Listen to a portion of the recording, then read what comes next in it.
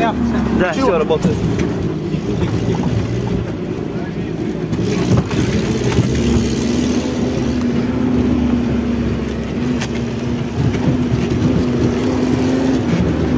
Толян, я выпрыгиваю, тормози. Подожди, там. Он лежит вон на боку, тормози. С левой, Вот за танком лежит, давай. с левой стороны. Ты вот туда, туда.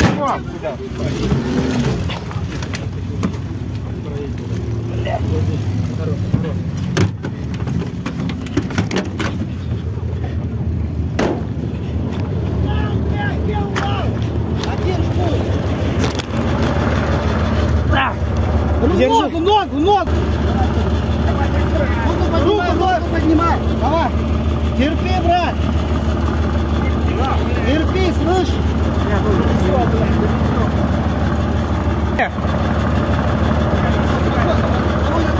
Давай сам живой, самый главный.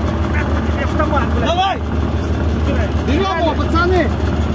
А у него на поясе все. Давай, поднимай. С другой стороны, Федор, бери. Носок, что птица въебал.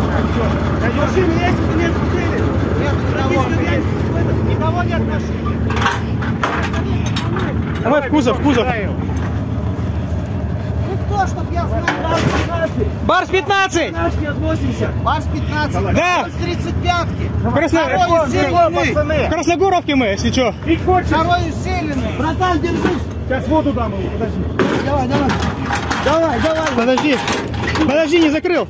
Надо ему, потом попьет. Садитесь, все, садитесь. Спасибо. Подожди.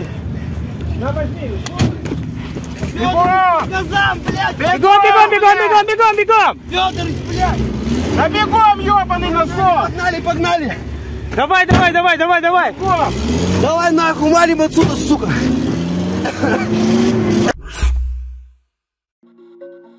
Russian Defense Ministry claimed that Ukraine had launched an attack against Sevastopol, a city in Russian-occupied Crimea, with 5 US-made long-range ATACMS missiles. 4 missiles were allegedly shot down by Russian air defense, while the warhead of the 5th one exploded above the city, the Russian Defense Ministry claimed.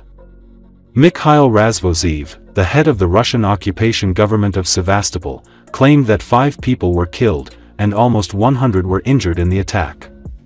Later, the Russian security forces announced that the ATACMS missiles had been launched from the city of Kyiv, Ukraine, and announced that measures had been taken to destroy the firing point. The Ukrainian side announced that the Pantsir S-1 missile used by Russia to launch the missile exploded on the beach area. Ukrainian military analyst Alexander Kovalenko said Pantsir S was not designed to fight such targets. According to him, the missiles fired by Ukraine did not have cassettes, but the missile that Russia wanted to shoot at them was loaded with cassettes. The Russian Ministry of Defense declared that the United States was responsible for the strike.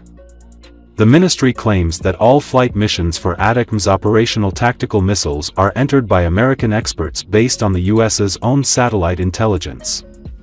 Earlier, Russian Telegram channels posted photos and videos of the alleged attack, reporting that many people were injured on the beach of Ochkivka, a village in the northern part of Sevastopol.